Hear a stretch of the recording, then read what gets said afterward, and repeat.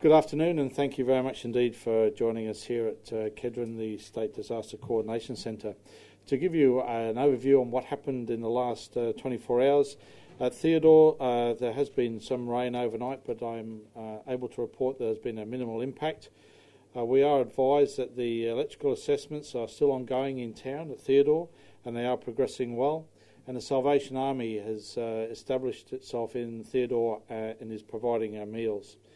The Australian Defence Force has very kindly come to assist in regards to restoring some of the water supply for the town, which has sustained some damage to the water treatment plant, mainly in the motor environment in that respect.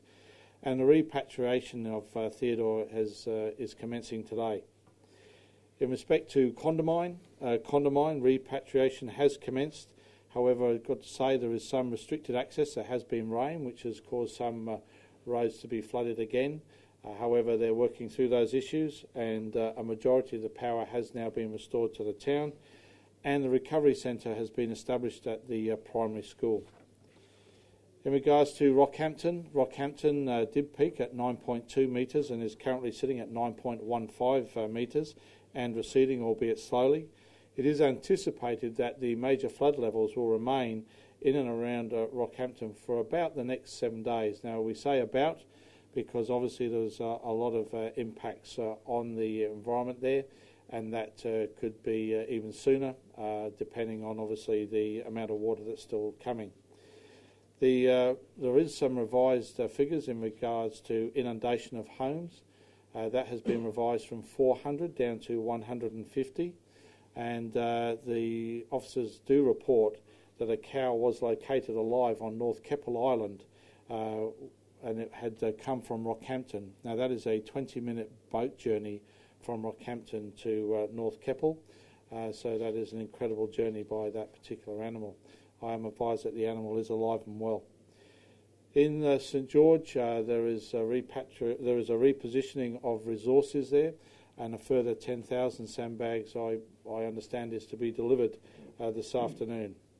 Hydrology also has been revised, and this has been revised to a peak of below 14 metres over the weekend, as most of the predicted rain for the area has now fallen further to the east and is outside of that particular catchment area. And looking at our weather over the next couple of days, we're advised that the weather we can expect some rain, anywhere between sort of 20 and 50 millimetres over the Burnett Wide Bay area, and we're also expecting some small pockets of rain of about 100 millimetres.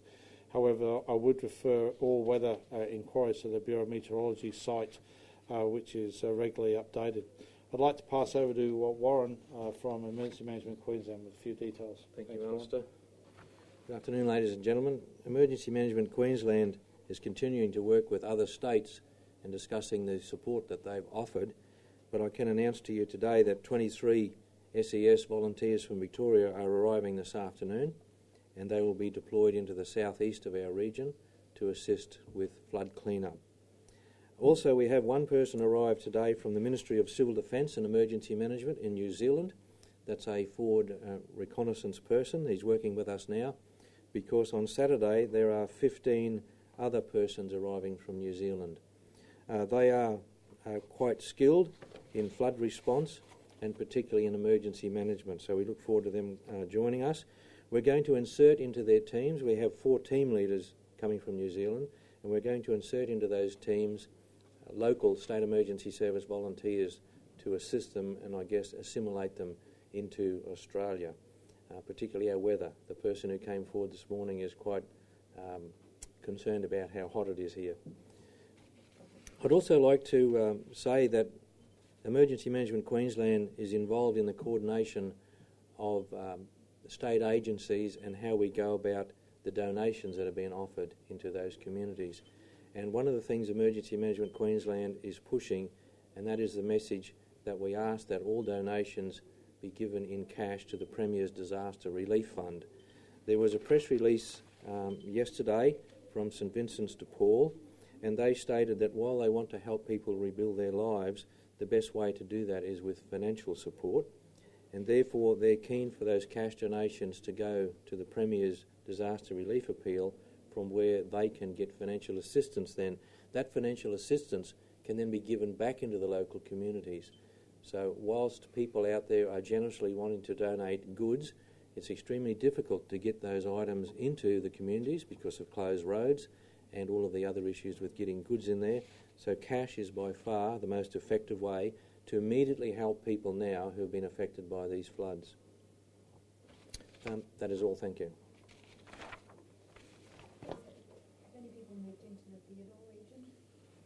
In regards to that, I don't have the exact numbers yet, but if you were to contact the local disaster management group, they'd be able to help you with that.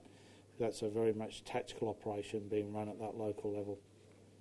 People have started I'm advised that people have started to return to Theodore, yes. But you don't know how many? No, I don't, sorry, no. Can you clarify the law on forced evacuation? Oh, well, basically, the issue about evacuations is contained under the Disaster Management Act. I don't have a copy with me now. But when a disaster is declared, the powers that are contained within the Disaster Management Act and the provisions do allow certain activities to occur in a community, and that is readily available on the site. Yeah, but they include arrests? I'm not, well, we haven't actually had any situations where we've had to do that. Yeah, it's just the Mayor of Rockhampton has just sent us a media statement saying that people who refuse to be evacuated are now appealing for food and water, and that he is considering forced removal. Well, I'm not aware of that particular media release, but what I will do when I leave here, I'll actually look that up and talk with the officers in Rockhampton. Again, that's probably more a matter for the local disaster management group. Have you had any, people breaking the law, any arrests, any cases of looting, anything like that? Look, just in regards to that, I believe there was a person arrested for a break and enter offence, and that person, I understand, has received a custodial sentence. But I don't have any other details on that at the moment, unfortunately. But again, that's probably, if you were to make inquiries with Rockhampton, they would have more details in that regard. That was in Rockhampton, yeah? You know what date that was? No, I think it might have been overnight. You don't know what they took? No, I don't. Sorry, no. Again, the purpose of this centre is about the strategic overview of looking at disaster from a whole of state perspective. So I'm looking at quite a few areas at the moment. The rain that's, it's not been that much, but the rain that's arrived so far, is that hampering this one? Will make it quite miserable? The rain that has occurred has obviously cut some roads. Has cut some roads in Dalby. In a Dalby area, they have reported the rise of some of the creeks, and that's obviously made life a little bit more difficult. However, the officers are using a workaround in that regard, and they're using some helicopter assets that they have there. But we wouldn't anticipate that that will cause them to stop. They'll work through that and push on.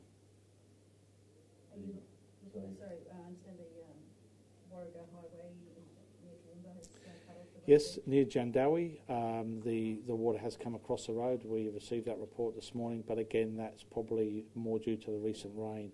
And so obviously when that rain starts to slow down and the creek starts to drop, the highway will be open again. Are people still trying to drive through flood water? I haven't had any reports in fact, I think that the community being outstanding now that I think the message is slowly getting through is that it is dangerous. And I've seen some photographs of people that are putting little signs on the road closed signs to say, can you read? I think is one that's on one particular website. So the fact that we've had no further reports has been very encouraging in that regard. How many extra police that would normally serve in South East Queensland have been sent elsewhere? I don't actually have those numbers. We have a cell that's looking at logistical redeployments and support of officers in the field. Sorry, a cell, a planning cell, looking at fatigue and also and supply for officers in the field. And I would have to consult with them to get the exact numbers. But as requests come in, so that particular function addresses those, and officers are sent to those areas, because obviously we need to maintain a fatigue relief for our own people. that are working in some very hard environments, and look at rotating those people through. So can I just ask about that cow? You believe that it floated from Rockhampton to Canberra? Well, my advice from this morning is yes, a cow was located on North Keppel Island. It was alive and well, and they believe it's come actually from Rockhampton. So it's a 20-minute boat journey, and that's a long swim in anybody's book. Do you know which property it came from? No, I don't. Sorry, no. Do you know how we go about finding out? Probably if you were to inquire with the local disaster management group in Rockhampton, they may be able to do that for you. But it is rather interesting. Do you know how much livestock has been lost? We don't know, and that's one of the tragedies of this, along with obviously all the other inundations and damage that's been caused. I think the hardships right across all aspects of the community have been huge. We haven't even been able to start looking at that aspect yet. Do you expect once the waters go down to find livestock and family pets and things like that? I think that once waters go down, I think people go back. They'll see, obviously, see the effects of the flooding, and I would then say that we would probably get a true picture of what has actually occurred, because we're seeing reports now of road damage, of rail lines and being scarred out, especially around the Alpha Jericho area. We're seeing, the washouts on the roads. So I think there's a lot more to see once the waters have subsided. Yes, sir. Go on. You mentioned yesterday, I think it was, that you were looking long term with your workforce. Yes. I think about 1,000 out of the 6,000 available might be deployed at any one time. Yes. So it would leave 5,000 not utilised. And not quite. There's another 5,000 who are registered State Emergency Service volunteers, but they are probably in some cases back at their workplace. Just to pick somewhere, there's a whole bunch of those people in Normanton, but we're not bringing them out to do anything. They're staying in Normanton for what might happen in the Gulf. So yes, 5,000, but they're not available for deployment.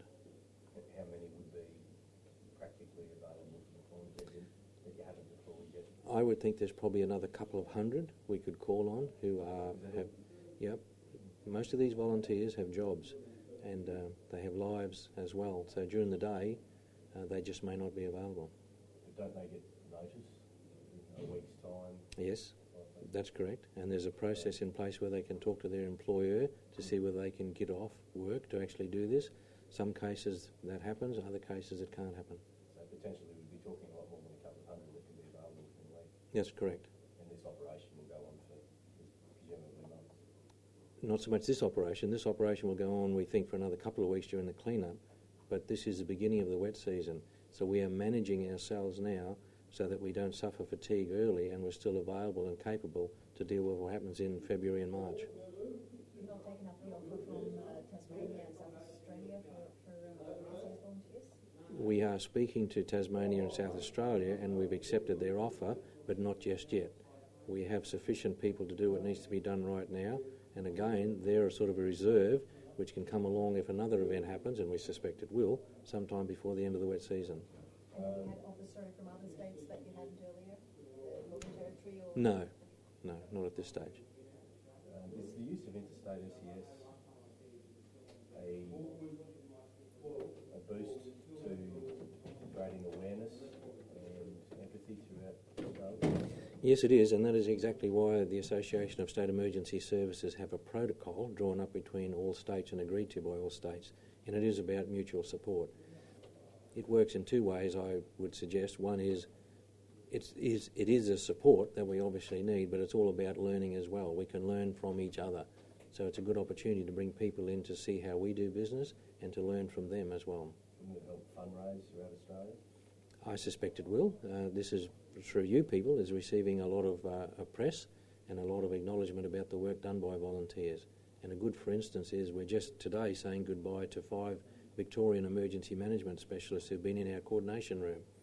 I suspect they've gone away after learning quite a lot, and I know we've learned a lot from them about better ways to do business. So it's been well and truly worthwhile. Would that lead to the conclusion then that you do have domestic SES staff available to be deployed, but you're using interstate staff so that you might be able to help raise more funds from interstate? No, it's about taking up the offers that were made from interstate because of mutual support. There could come a time in the future where they'll ask us for support, and that's what this is all about. It's about mutual arrangements. We do have other state emergency service volunteers throughout Queensland who could be available, but the logistics of getting people, as for instance from Burketown to St George, is not easy. And more to the point, we need those people in the Gulf because it is the wet season. They could easily be isolated at any time. So we must strategically leave SES volunteers in certain locations. I'm aware of a few SES volunteers in South East Queensland who aren't able to serve, and maybe told their boss, and at the last minute they're told that they're not needed. And there's some growing frustration there that they pick up the paper and they see interstate people, maybe 4 people from New South Wales or 15 people from New Zealand, doing the job that they want to do, and they're being told that they're not needed. It's not so much a matter of not needed, it's a matter of, yes, we have you in reserve, we know you're there, and we'll take you when we really do need you somewhere. Right now we're managing who we need to leave in specific places and who we can send to other places. Thank you. Superintendent, with repatriations occurring in Theodore and Condamine, you'll be reducing QPS presence in those towns? There's no plans at the moment. Obviously, there's a community there that's been severely traumatised that needs support. Our officers are there to provide support to the community, and we're leaving those officers in situ at the moment. But again, the amount of time that they'll be left there is a local issue. It's a tactical issue that the local police commander will determine. Thank you very much indeed. Thank you. Thank you.